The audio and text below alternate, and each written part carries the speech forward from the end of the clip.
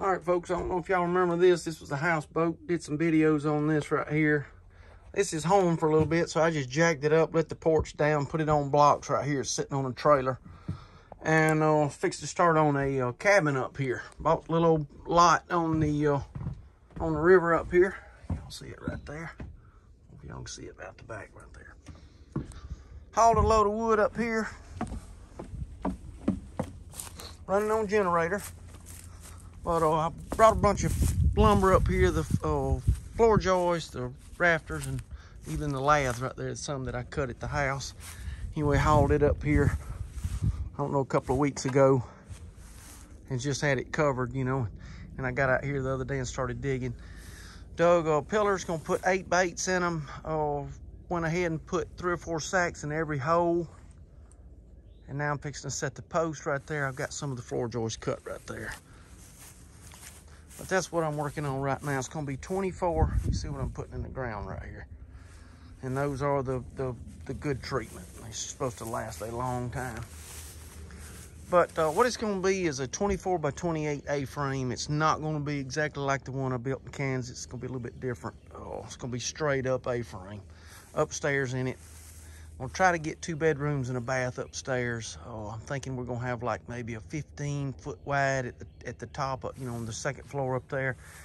But got it by my lonesome, so it's gonna take me a little bit. But hey, I'm fixing to get at it right now. I'm gonna set these posts and start pouring some concrete. And got to get water out of the river to do all this mixing and stuff. So it's gonna take me a little bit, but that's what I'm working on. It'll be a pretty place though. It'll be nice to have a good view. I'll put a porch across the back out here. And I'll try to keep y'all caught up. I'm waiting on spray foam and all on the house there, you know, back home.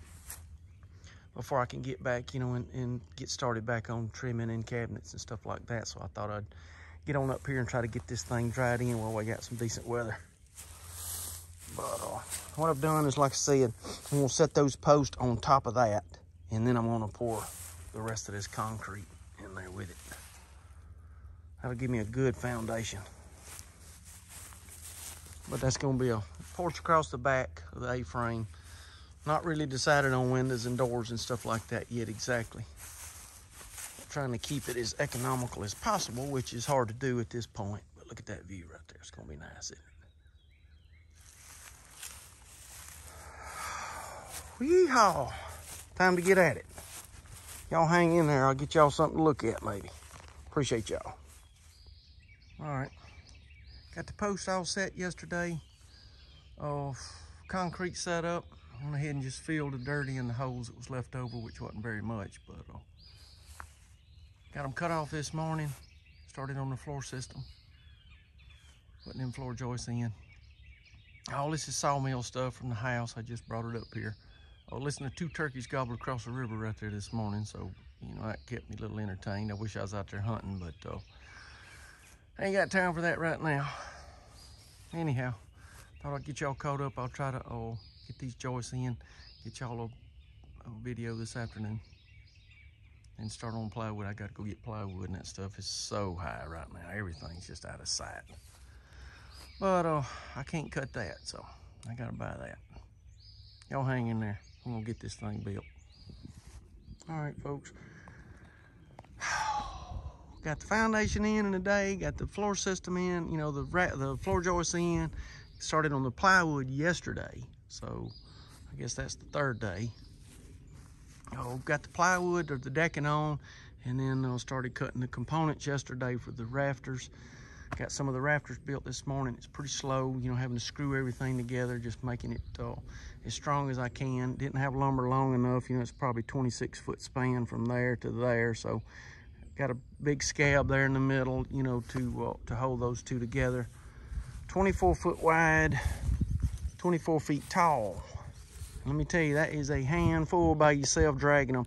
What I'm doing is building them up there. I've got a little jig set out and some lines popped, and I just lay everything out up on the deck right there, screw everything together, and then just drag them off out here. And then that way, you know, they're not tool blocking me, not getting in the way. But I'm gonna have to have a cherry picker or something to come help me. 16 foot right there. So in the room, those are gonna be the ceiling joists for downstairs and the floor joists for upstairs. Possibly 10. I don't know, I had to measure it again, but I think it's about 10 foot wide room before you run into 6 foot on the on both sides. So you're gonna have a 10, 8 or 10, 12, something like that. I don't remember exactly. Room up top before you start, you know, rubbing shoulders on the walls. You know, on the bottom side of the rafters. So pretty good bit of room up there. Enough for 2 bedrooms and a bath. I've got 4 built. I've got 11 more to build. And then what I'm gonna try to do is get the rafters set with a boom truck or something, and then lathe, and then metal, and then head back home and get another load, and then possibly start on. I don't know if I'll come back up here and get both gable ends done. I probably will. Pick up some windows and doors, and then get back on, as soon as I get this one dried in, I'll jump back on that house back home and start working on it, you know, getting it, start working on cabinets and stuff. So I know I'm jumping around, but while I was waiting on spray foam and sheetrock and all, I figured I'd come up here and try to get this thing dried in. And like I said, this is a one-man crew, so other than the boom truck, it's gonna be all me. I'm really looking forward to putting 26 foot metal up on this steep thing by myself. It's gonna be sort of tough, but hey, we're gonna get it. Hey, y'all have a good one. Appreciate y'all.